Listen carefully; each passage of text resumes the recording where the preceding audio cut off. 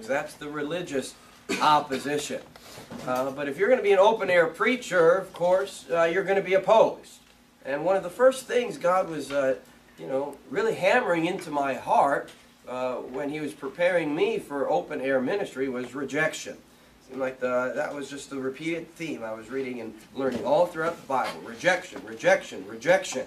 And it's not rare, it's to be expected, it's to be a regular part of your life if you're going to be a servant of God. Now, one day I was watching the news and heard that there was a big biker rally just not far from me, about an hour away, and they said they were going to be partying late into the night. And I thought, man, sounds like an invitation. Said there's thousands and thousands of bikers out there all day long, and they were going to party late into the night. And I had missed the day party. If I had known there was going to be thousands of bikers out there all day, I would have gone. So I got in my car and I wanted to at least make it for the night crowd. And had a bullhorn and a banner, and went out there, ventured out by myself, and found it was Mom's Bikers Bar. Yeah, Mom's Bikers Bar. And sure enough, there was thousands of bikers hanging out, partying. It's some type of fundraiser. And so I start preaching and lifting up, my voice and amplifying it through the bullhorn, just preaching right there on the front. It was on like a side dirt road, this old biker bar. And, had my banner, got a lot of attention. And then this one biker came, real, tall, round, big man. And he starts bumping me and shoving me, away from the bar down the road. And given his size, there was really no way I could, push him back. Yeah, it just wasn't going to happen. And so I get pushed about, I don't know, maybe 2 or 3 blocks away. Wow! And then when he finally stopped and said, "You stay there." And I looked up to him and I said, "You could beat me bloody all night long, but I'm going to be preaching to those sinners over there."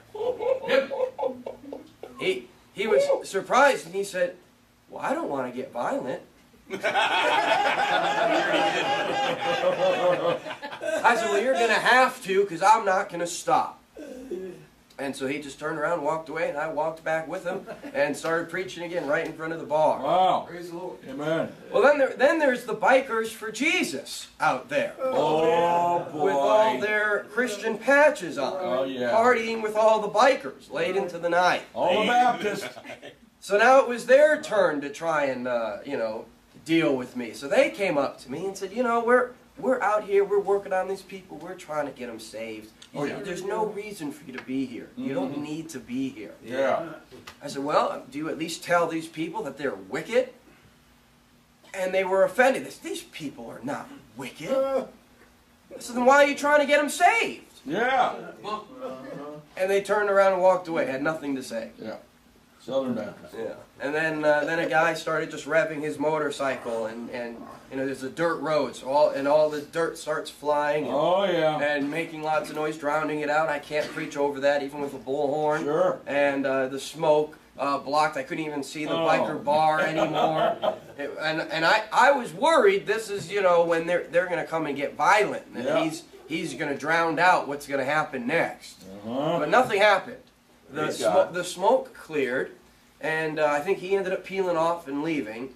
And when the smoke cleared, or the dirt cleared, everyone at the biker bar was paying attention. Wow. Wow. Praise God. And so I started preaching, and then I had a captive audience for a few minutes until they finally went back to partying. But there, the whole biker bar, all the thousands of bikers, eyes on me. Sure. And so I got to preach to them. But in order to get to that point, I had to overcome some opposition. Yeah. Opposition always comes from the very beginning. You have to overcome it. Usually, when a preacher first starts preaching is when he starts dealing with a lot more opposition. And as you persevere and overcome, it seems to be a bit less. But when you first start, going, it just seems like opposition is constant. Yeah. All the time. Wow. From the world, from the church, from the police. Yeah. When I first started preaching real hard out on the streets, it seemed every time I went out to preach, the police were coming to arrest me and threaten me with arrest. And You know, it just seemed like it was never going to stop. You know, it's become less and less now. I still deal with the police on a regular basis. But there was that testing period where I needed to overcome. So every young preacher needs to be aware of that. Everyone new to preaching would need to be aware of that. There's going to be a lot of opposition you need to persevere and overcome. So you will be opposed, and you will be opposed by Christians, or professing Christians. They're going to have objections to your preaching, especially if you're in a campus preaching and you have, you know, question and answers and dialogue with the crowd. There's going to be a lot of opposition. So the first point I want to make is why, or just the fact that you will be opposed. And here we have in Matthew chapter 5, verse 10 and 11.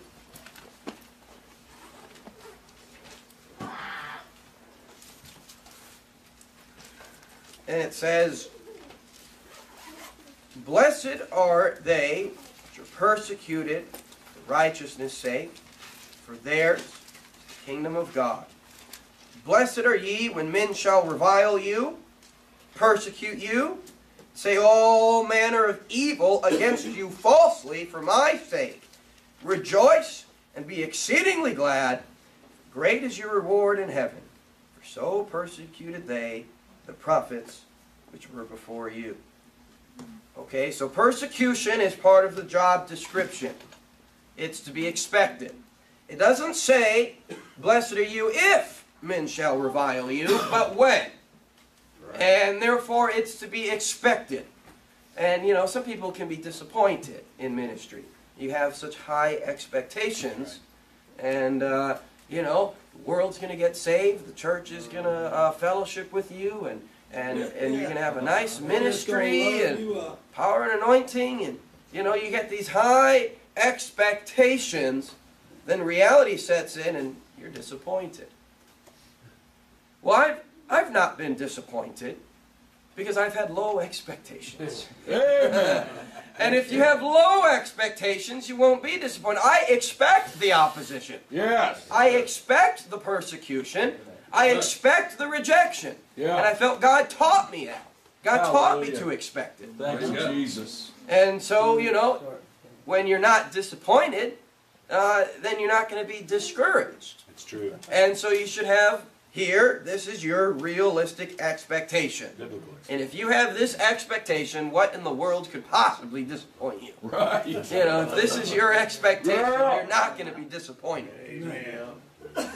You'll get exactly what you're expecting. Amen. So you will be opposed, and you need to expect it, you need to accept it. You need to come to terms with it. Good. Secondly, why are they going to oppose you? Well, because the Christians have a compromised message. Yes, they do, sir. You know, their message is a sin-accommodating message. Yes, it is. You know, and they'll say it out in the open air. Nobody's perfect. That's You right. can't stop sinning. God accepts you as you are. Yeah. Right. And it's about as unbiblical as you can get. The notion that a holy God Right. accepts unrepentant sinners as they are is as unbiblical of a message as anyone can conjure up. That's right. Yeah.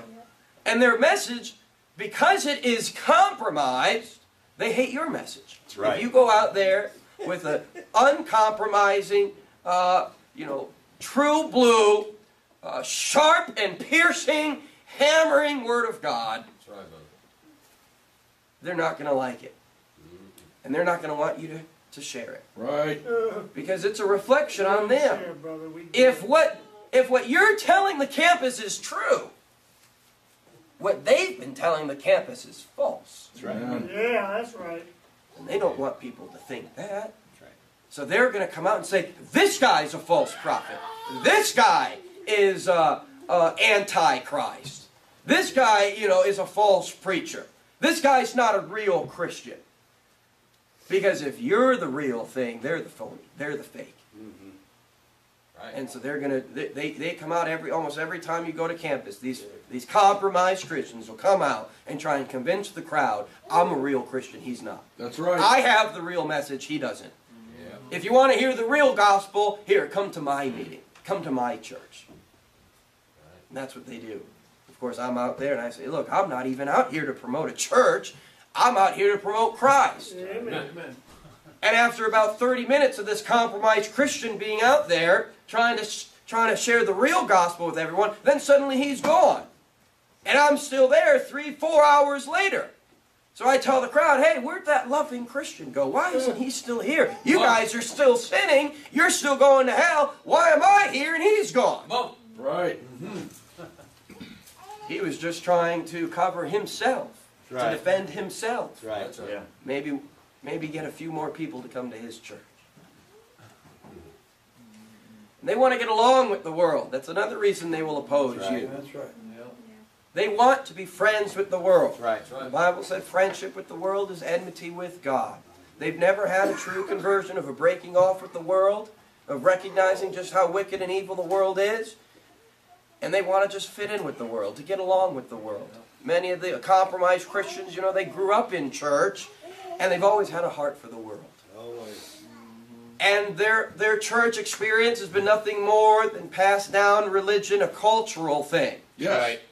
I remember the first time, you know, I got saved, well, when I got saved, and the first time I joined a youth group, and I thought, you know, naive young convert, I thought everyone in this church was saved. I thought they were Christians. Right. You know, I mean, they... I thought they were angels. These guys have been in the faith for years, longer than you know, they've read the Bible. I just started, you know, and I thought these guys were all Christians. Yeah. They're all born again. So then I started hanging out with some of these youth group kids who, you know, they read the Bible, they go to Bible study, they talk about God. And you know what they're playing in their car as we're driving around? They're playing the same old filthy music I listen to in the world. What? I couldn't believe it. I thought, why are you guys even going to church? Why don't you go live the way I was living? Right. That's what you really want. Come on. Why are you even in a youth group? In your heart of hearts, you want to live the sinful life that I lived. You envy that life. There you go. And that's where you wish you really were. And so it is that, you know, they want to get along with the world. They want to be in the world. The fact is, they are the world. That's right. Yeah. There you go. Of course, a true Christian, an open-air preacher, we're done with the world. Yeah. We don't want to get along with the world. We want to change the world. Yeah. Amen. We hate the system of the world. Yep. We hate the ways of the world. And the God of And the only reason we want to be among them is to change them, not to be like them, right. not to be liked by them, Amen. but to change them. Amen. Yeah. Preach.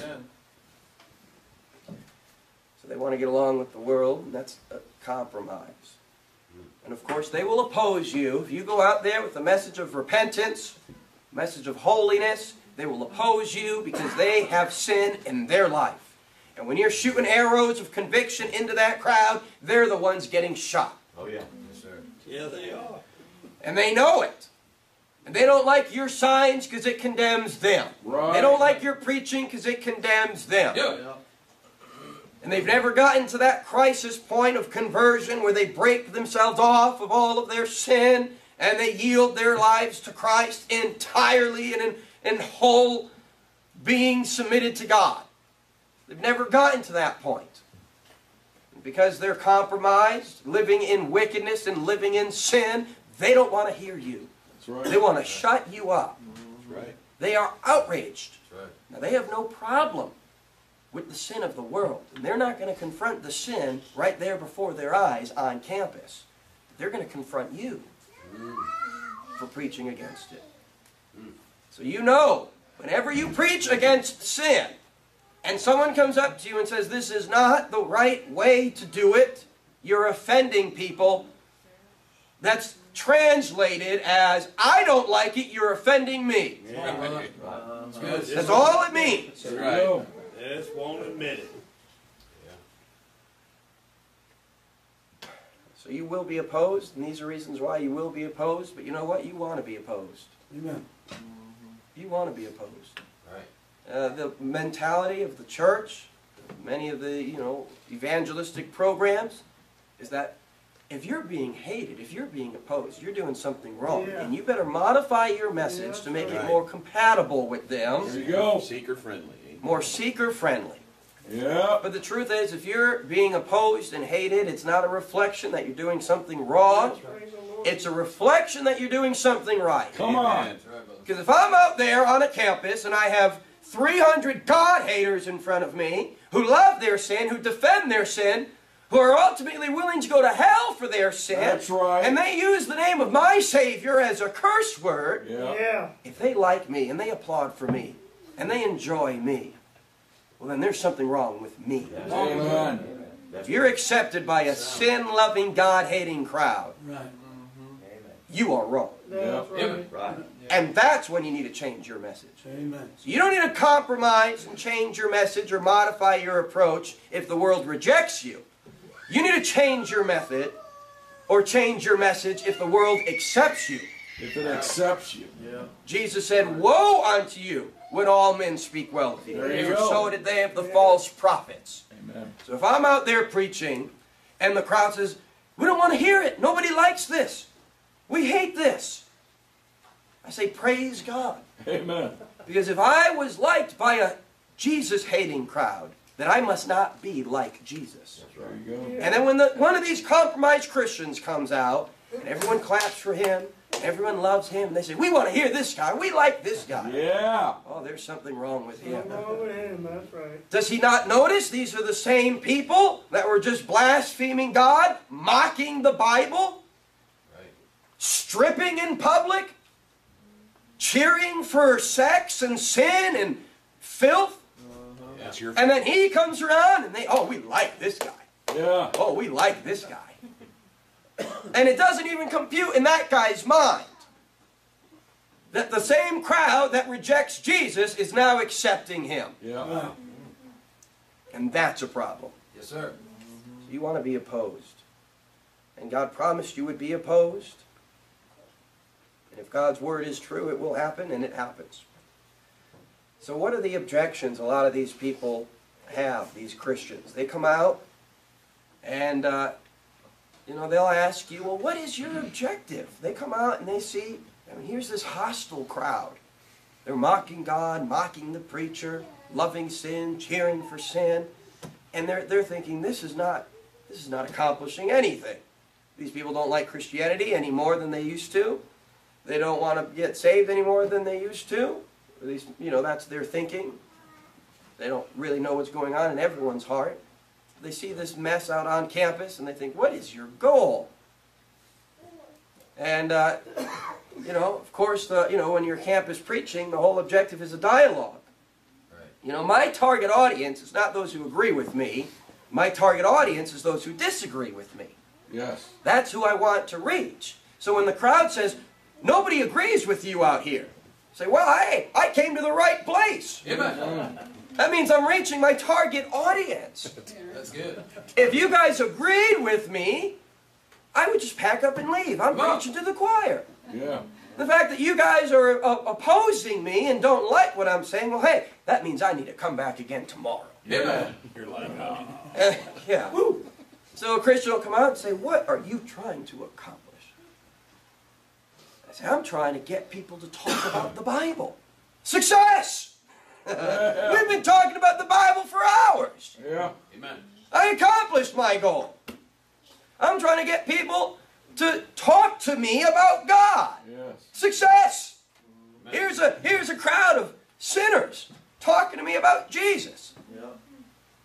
Now, they might not like what I'm saying, but I'm accomplishing my objective. And of course, to be obedient to God, give glory to God, my objectives are always accomplished.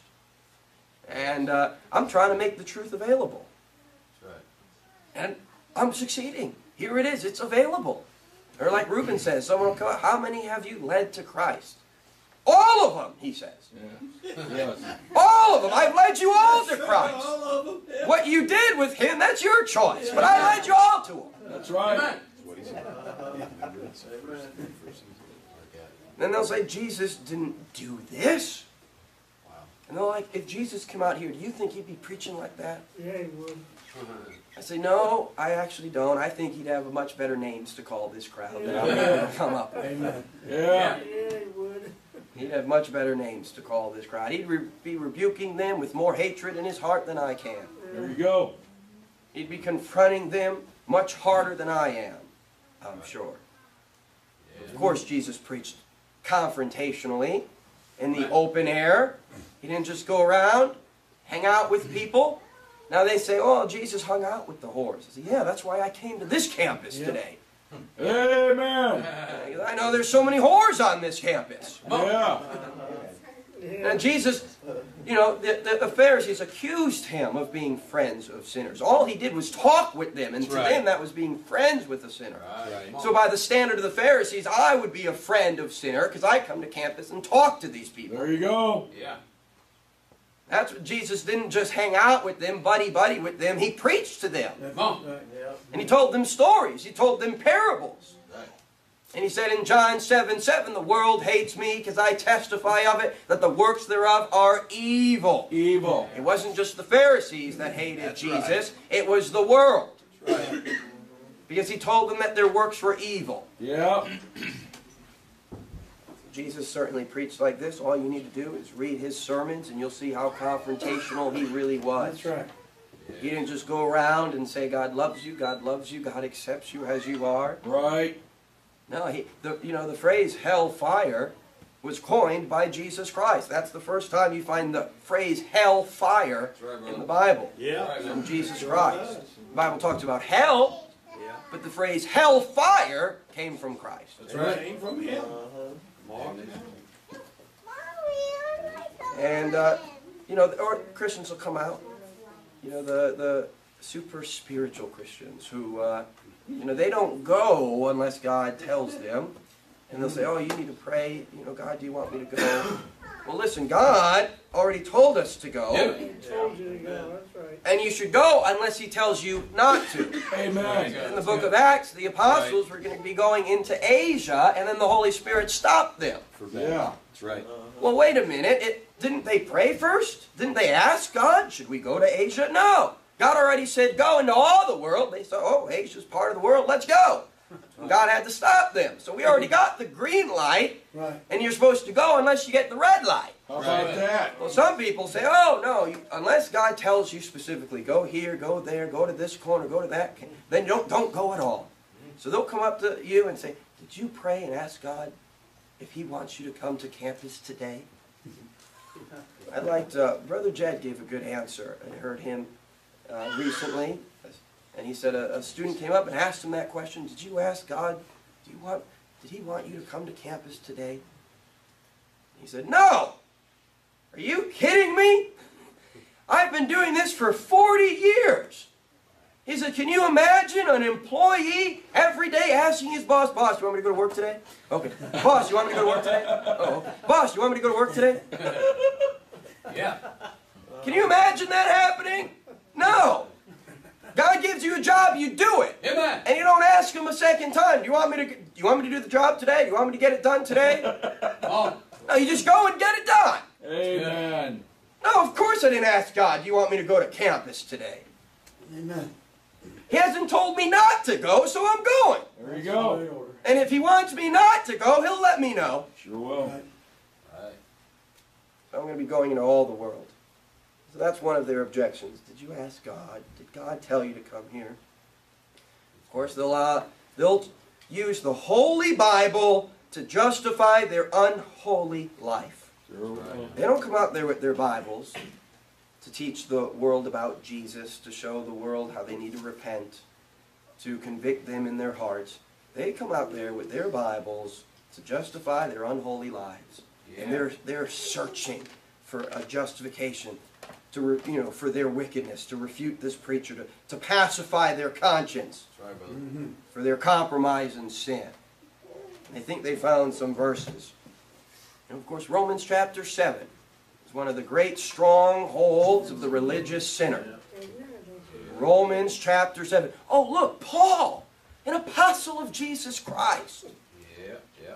He said, well, I do that which I would not. And would I do not. Right. Look, Paul himself.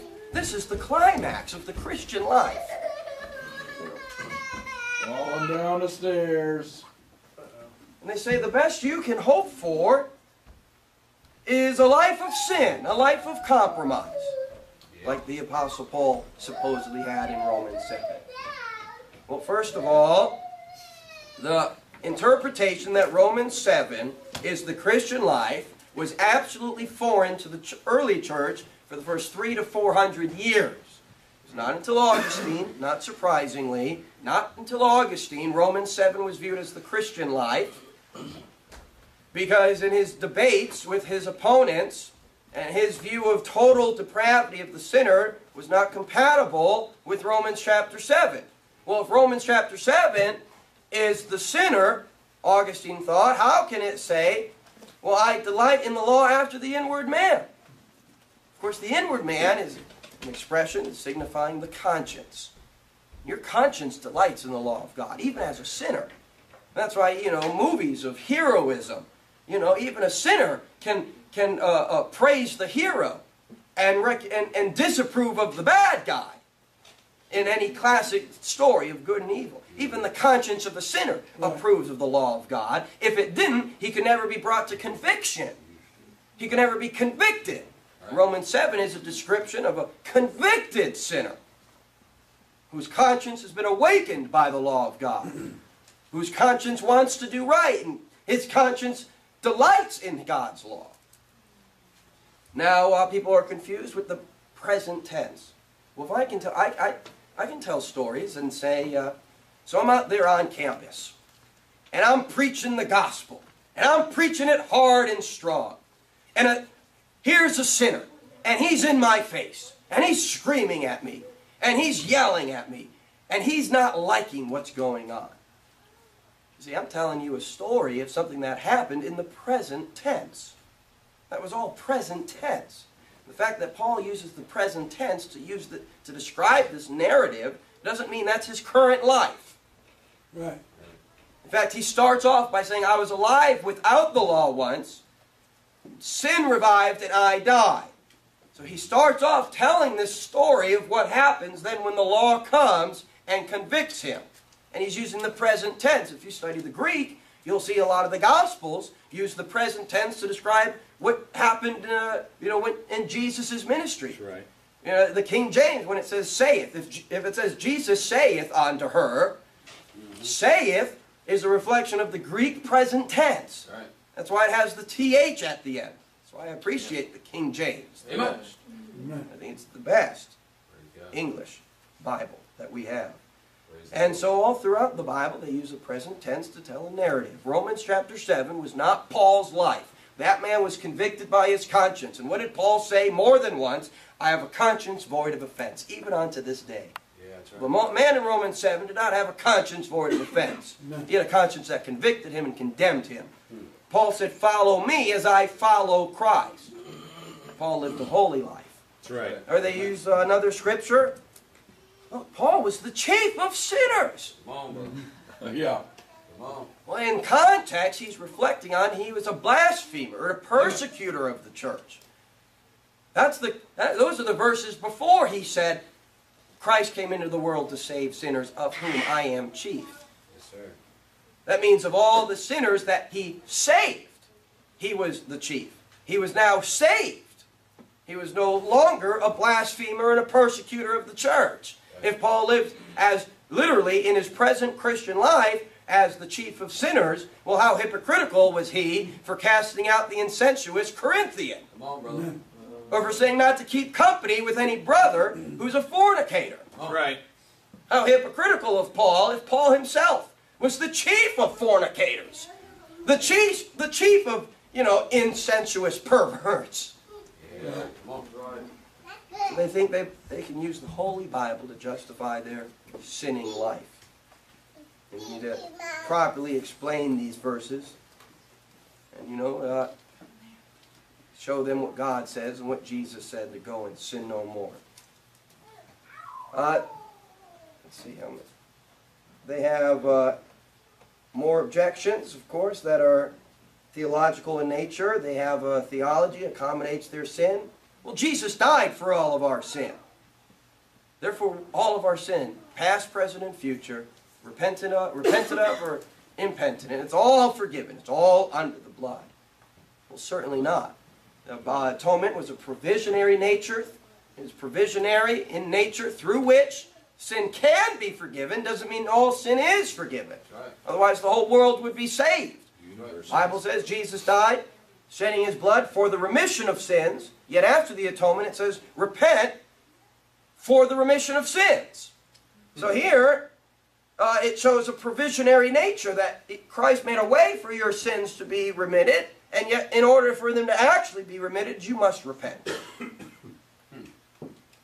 And the Bible says not to cause your brother to stumble or not to cause your brother to perish for whom Christ died.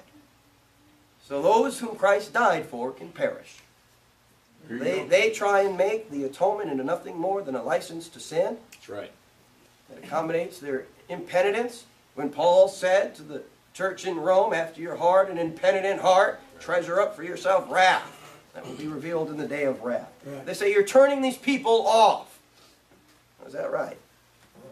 You know, the Bible talks about God hardened Pharaoh's heart. Amen. And how does that happen? Well, because he sent Moses to a proud man with high demands, and then even brought these miracles before his eyes. And the result of that is that Pharaoh's heart was hardened. And because of what God did, Pharaoh's heart was hardened. It's not that God just, zapped him, hardened his heart, but that in response to what God had been doing, Pharaoh's heart was hardened.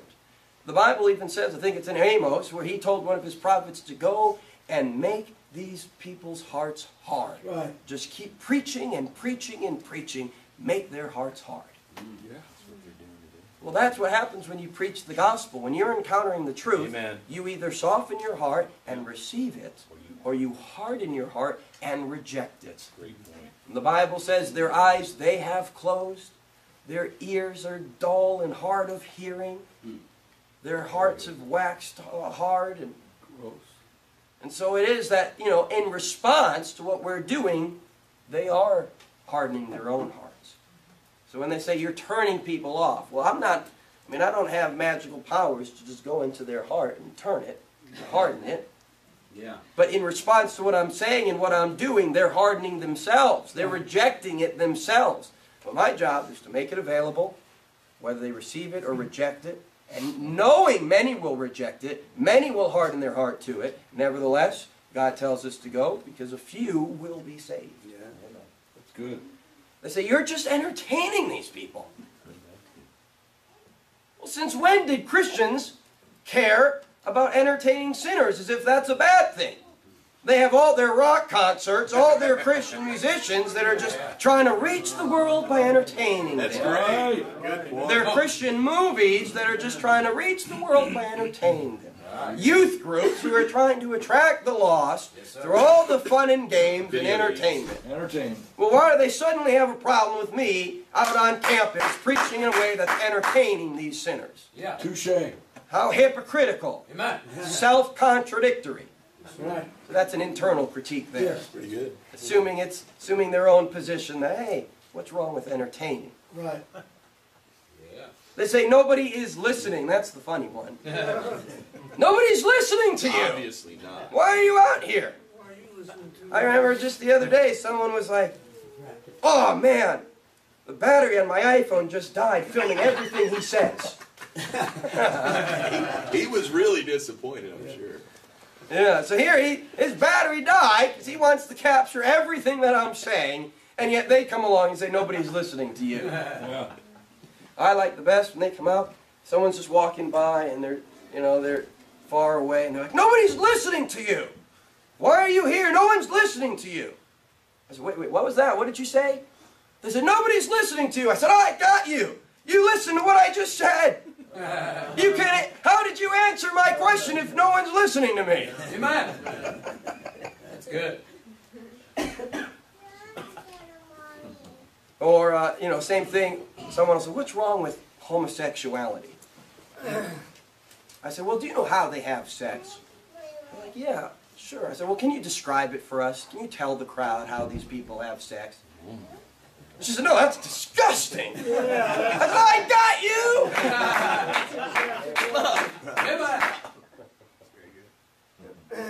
They say, you can't judge.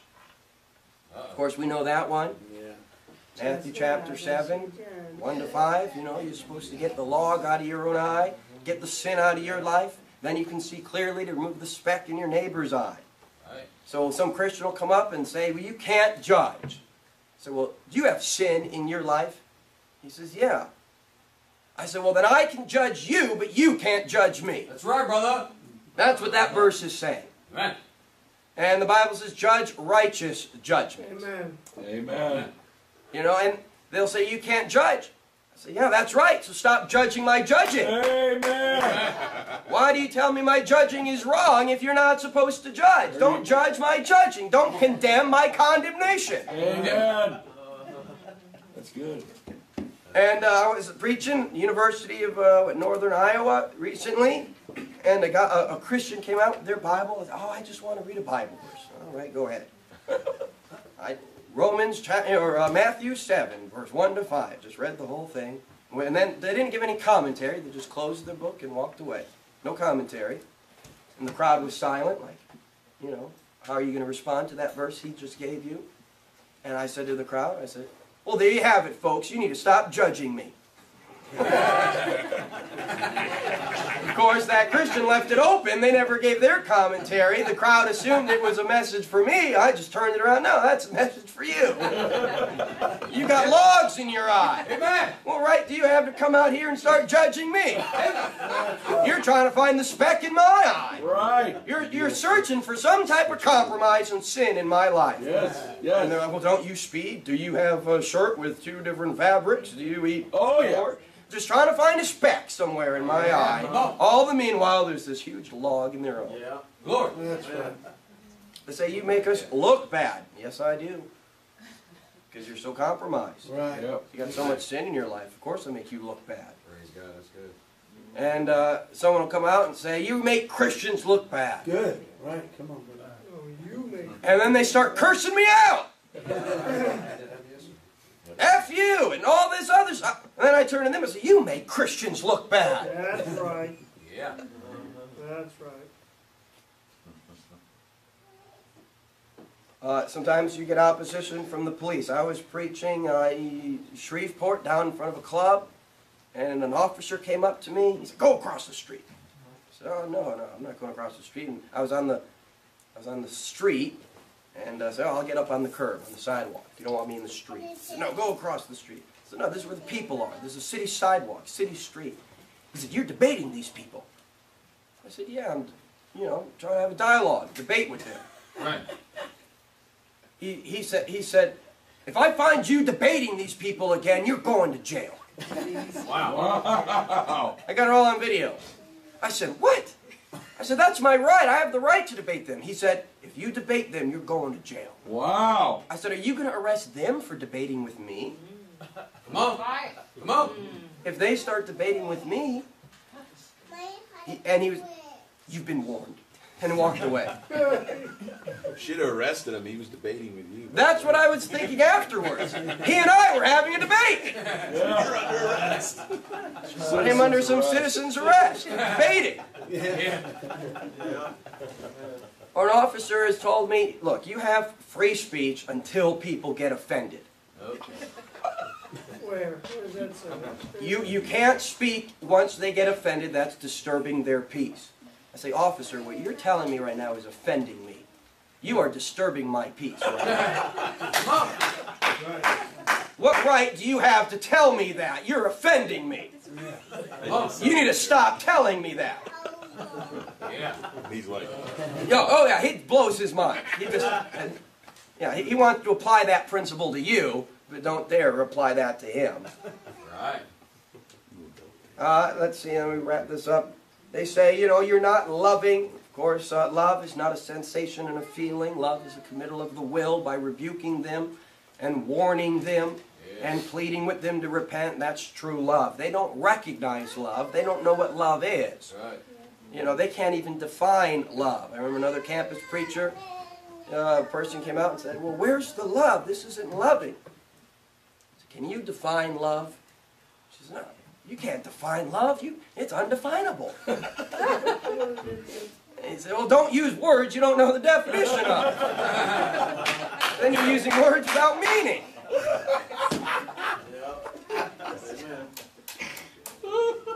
Praise the Lord. That was good. So they say, you know, this is not the gospel. They don't know what the gospel is. They think the gospel is God accepts you as you are. That's right. There's been times they say, you're not preaching grace. You're not preaching mercy. Where's the grace? Where's the mercy? And there's times I focus.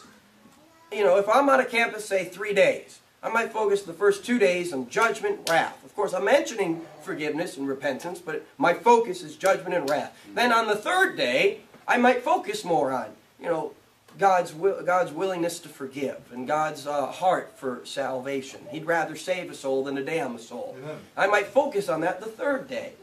And yet they'll still say, you're not preaching mercy. You're not preaching grace. You're not preaching forgiveness.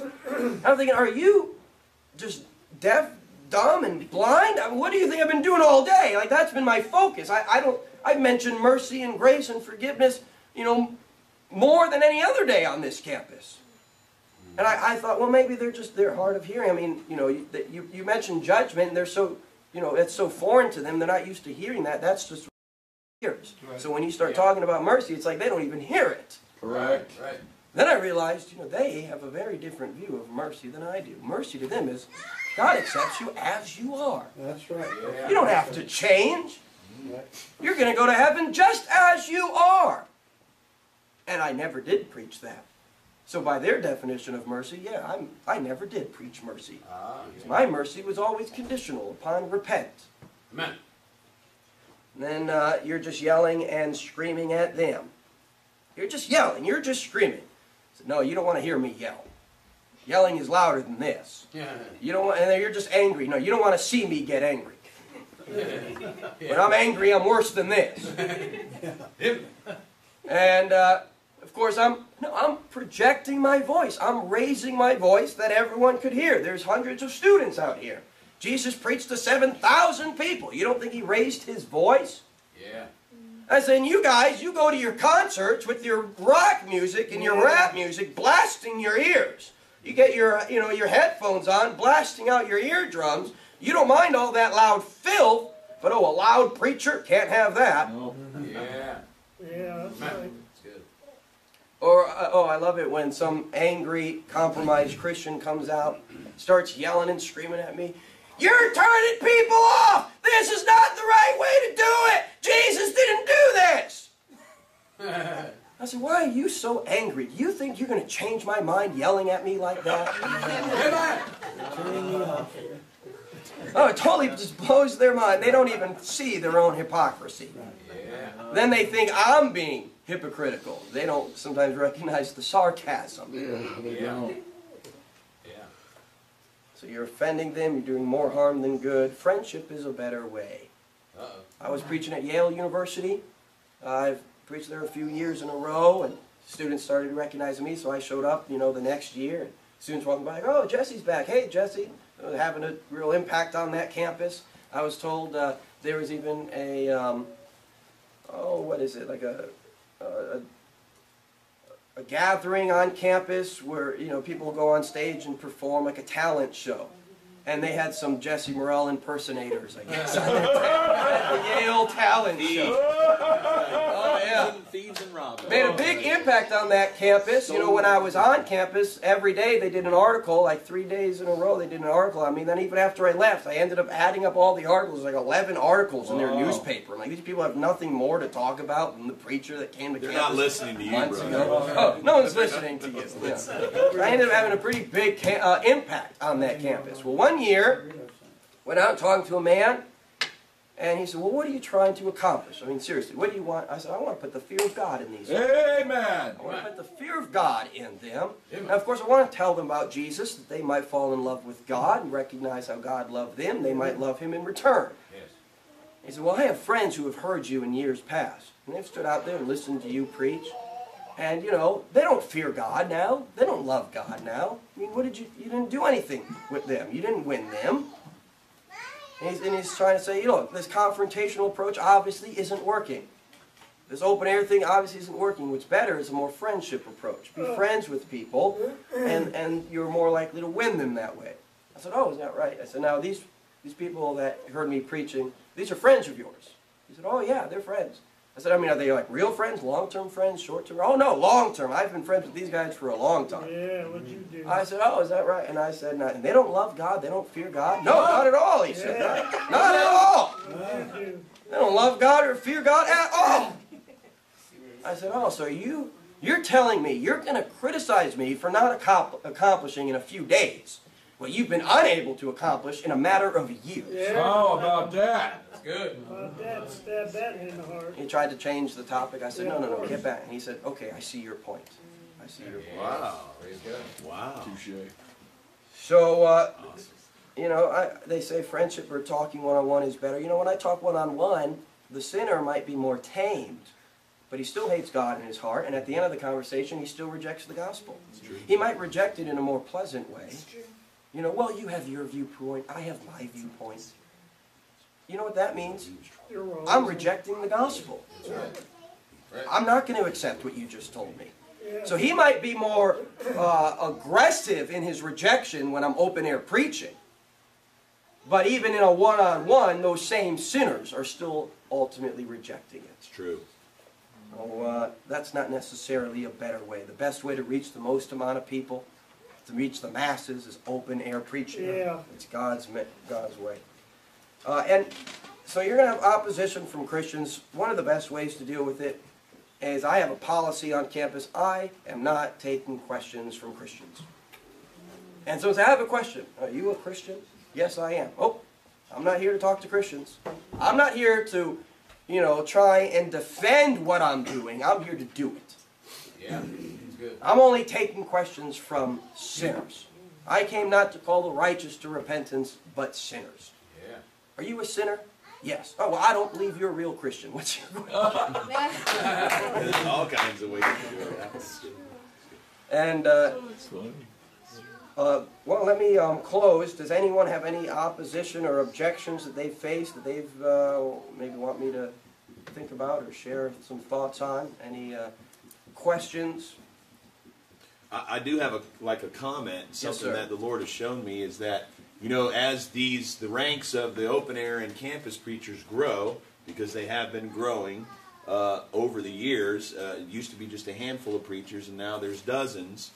I realized that I would hear recurring opposition from the organized campus groups and groups that are in different regions, because preaching all over the country, you run into different peoples, but the same people most of the time.